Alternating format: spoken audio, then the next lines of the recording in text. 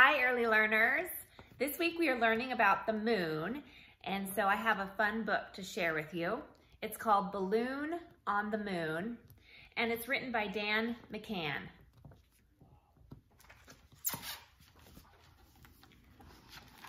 And I'll show you the pictures as I read. There's the picture. See that? Daddy was quick, but not quick enough. A gust of wind caught Will's red balloon and swept it skyward. Daddy jumped for the string, but it was no use. Soon the balloon was off, nothing but a small red dot in the clear blue sky. "I'm sorry, Will," said Daddy. "It looks like it's off to the moon." Will started to cry, which made Jake, his big brother, very sad. Lying in his bed that night, Jake thought about how much Will loved that balloon. Just before he dozed off, a wild idea came to him. Yes, he decided, that's what he had to do.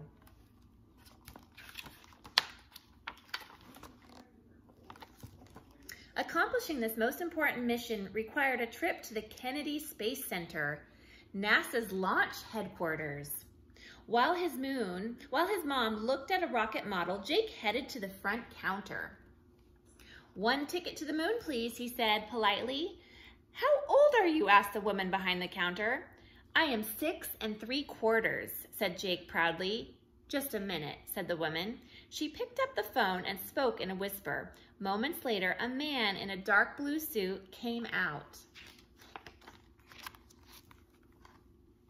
"So," said the man in the dark blue suit, "I hear you want to be an astronaut."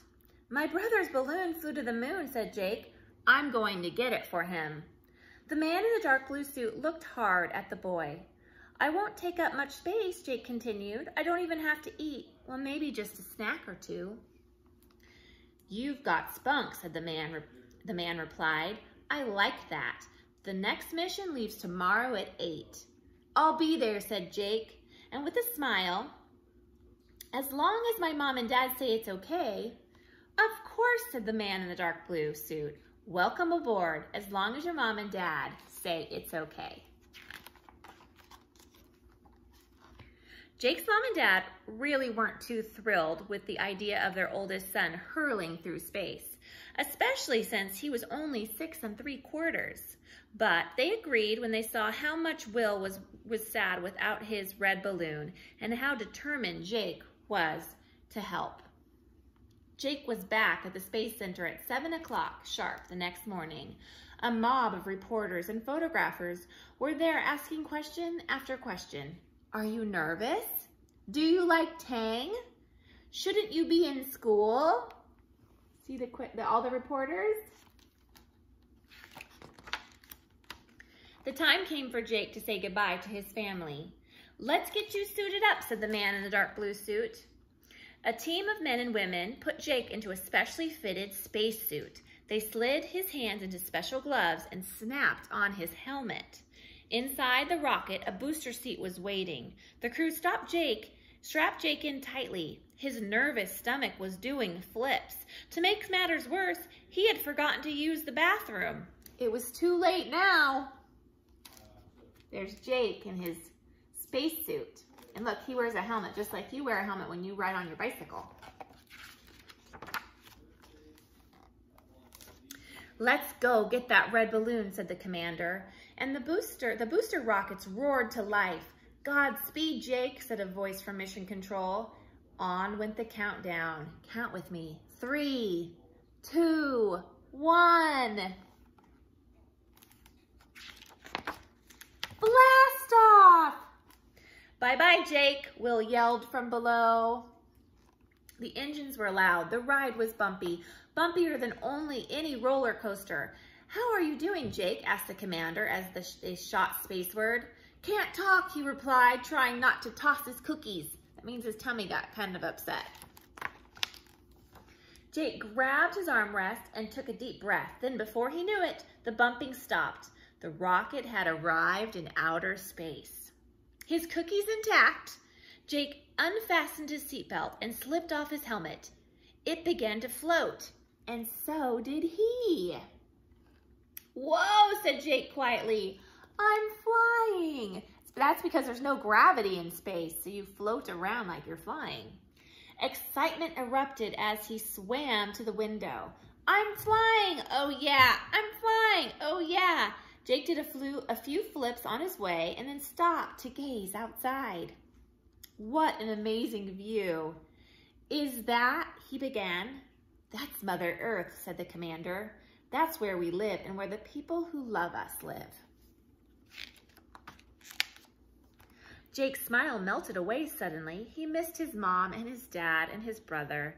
He missed his bedroom and his toys. He had to remind himself he was on a mission, a most important one. You must be hungry, said the commander.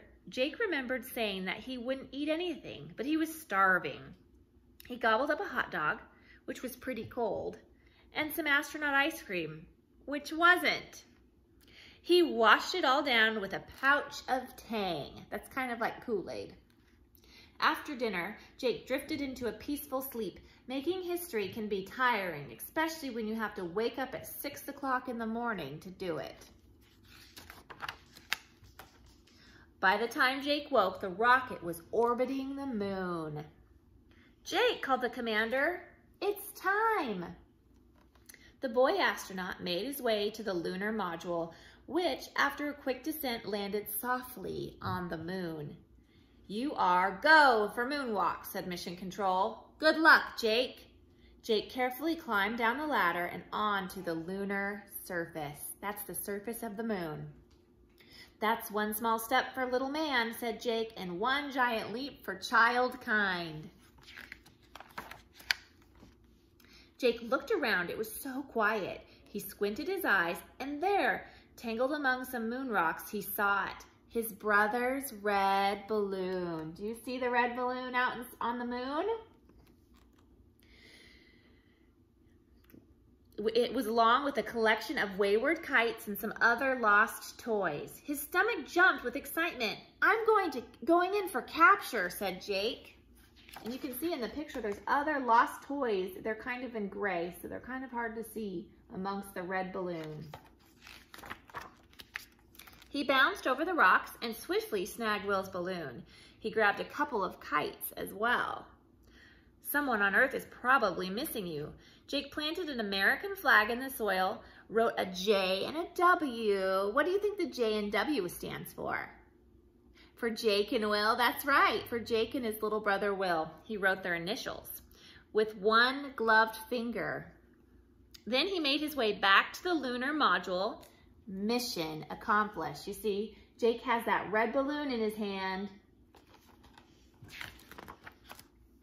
The crew let out a great cheer. Hooray for Jake! They shouted, Mission Control, said the commander. We're coming home. Can we swing by the North Pole? Asked Jake. Negative, said the commander. There he is, talking to Mission Control. The re-entry into Earth's atmosphere was no picnic. Jake was very hot in his flight suit and his stomach was queasy, but the splashdown went perfect. You see? They splash down, they're gonna land in the water.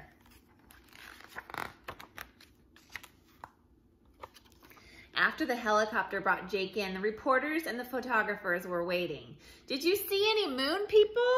How does it feel to be the youngest astronaut in history? Did you toss your cookies? Most important, they asked, did you find your brother's balloon?